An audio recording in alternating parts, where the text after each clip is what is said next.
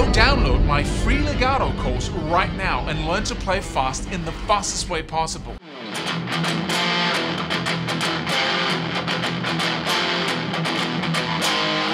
Hey, we're talking about downstrokes here, playing riffs. Got a new program available, a new bundle. And in connection to that, we're talking about how to increase the speed at which you can do these downstroke riffs, because that can be really challenging. You know, right? That's really a challenge to get up to speed. And in the previous video, we talked about how to actually do it, how to turn that into a practice routine. What part of the hand, arm are you going to use? What muscles? And what is really the challenge? In this video, I'm going to give you a practice method that you can use to break through to the speed level you want. And by breaking through, I mean telling the brain what it is that you want. Because very often when we practice in the way that I described in the previous video, which is the meat, which is what you want to do to get there, then when you use that practice method, the brain often goes, well, with any practice method, it goes, well, we're doing it at this level. Why do we need to develop? Why would I need to go any faster? Well, because I want you to. But you have to tell it in a very physical, very real way that you want to go faster. And I'm going to show you a couple of exercises you can do to tell it that, so you actually progress faster than you would without it. The thing is, anything you do fast is much easier if you have an inlet. Just imagine you have to jump you have to jump whatever distance, and you're standing in one spot, and you have to jump like with no inlet. You can't run first and then bam, jump. You have to just jump and then jump right back afterwards, and then back and forth like that. That will diminish the speed or the length at which you can jump by like 50%, right? Well, if you have an inlet, you can jump like crazy. And the same thing goes here, that if I told you to play 16 downstrokes as fast as you can, that will be 50% of the speed that you could do 2 downstrokes. So if I tell you to go,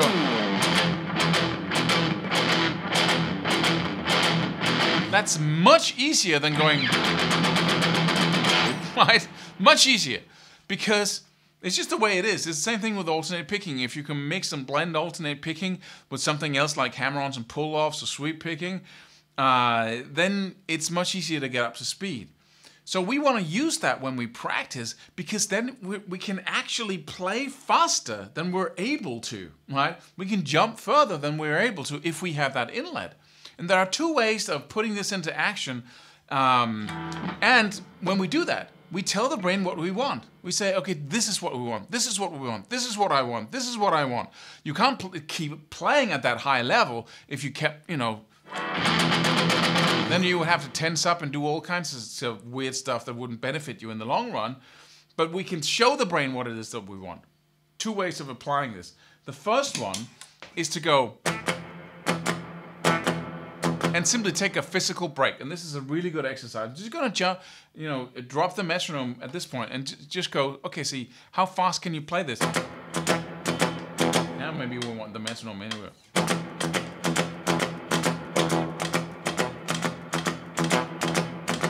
How fast can you gaga, gaga? And it has to be accurate, right? No, it's right?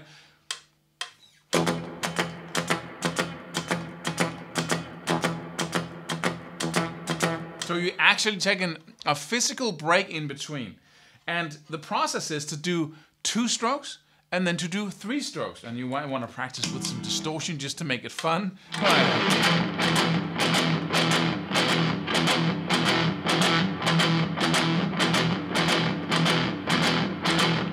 Then you want to do 3 strokes.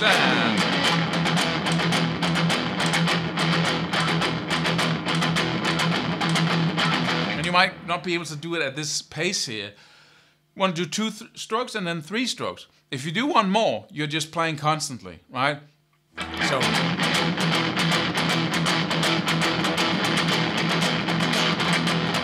right? So that's the exercise. First you do 2 strokes, and then you can go back and forth between doing 2 and 3. You'll generally play much faster than if you do, right? If you do just constant strokes.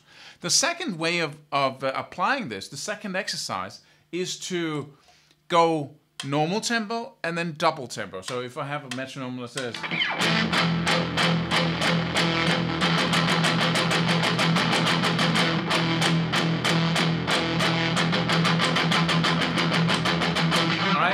but that's a little bit too long. So you want to go 1, 2, 3, 4, 1, 2, 3, 4, 1, 2, 3, 4, 1, 2, 3, 4, 1. So because the longer you have to do the fast stuff, the harder it is, right?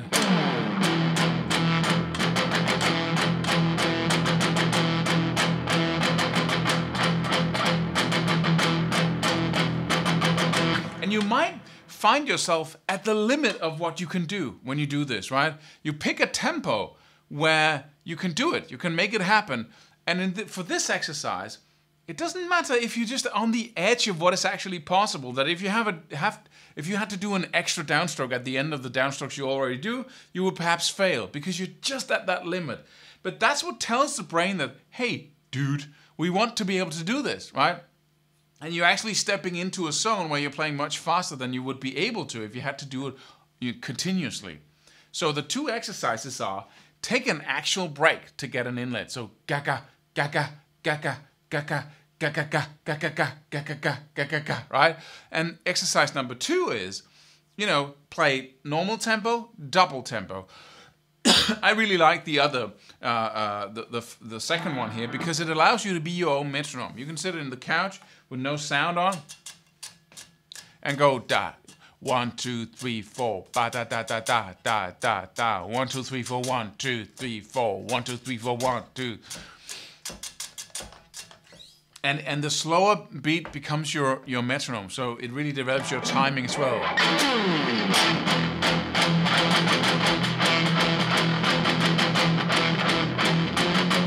And you can do another power chord if you want to. Right, whatever you want to do.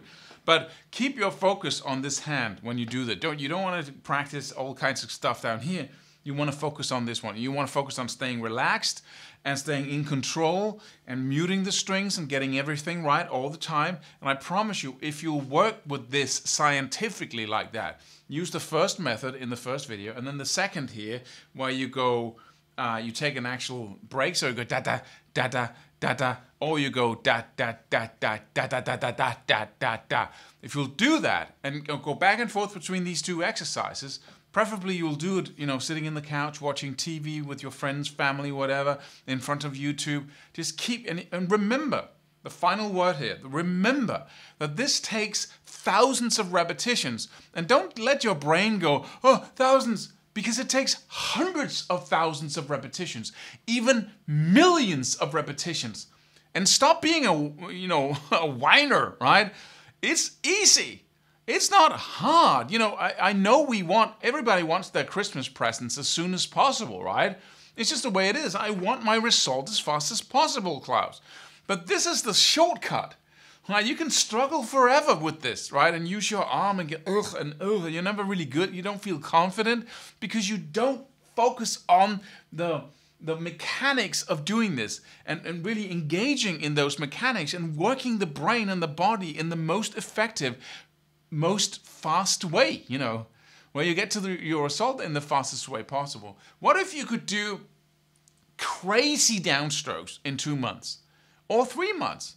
You know how quickly time passes by if you have the right rituals during the day, during the week, during the month, for 3 months like that, and you focus on it, that will be handled like that. If you do the right thing, this is what it is. This is how you build the skills, right? And then you develop some rituals every single day that guarantees that you actually do this. So jump into it. Fix your downstrokes so you can, go ahead and play the cool riffs in our new program. Click the link below here. Go check it out. It's really cool. See you in the next video. Subscribe for more free videos. Do it. Do it now. Do it.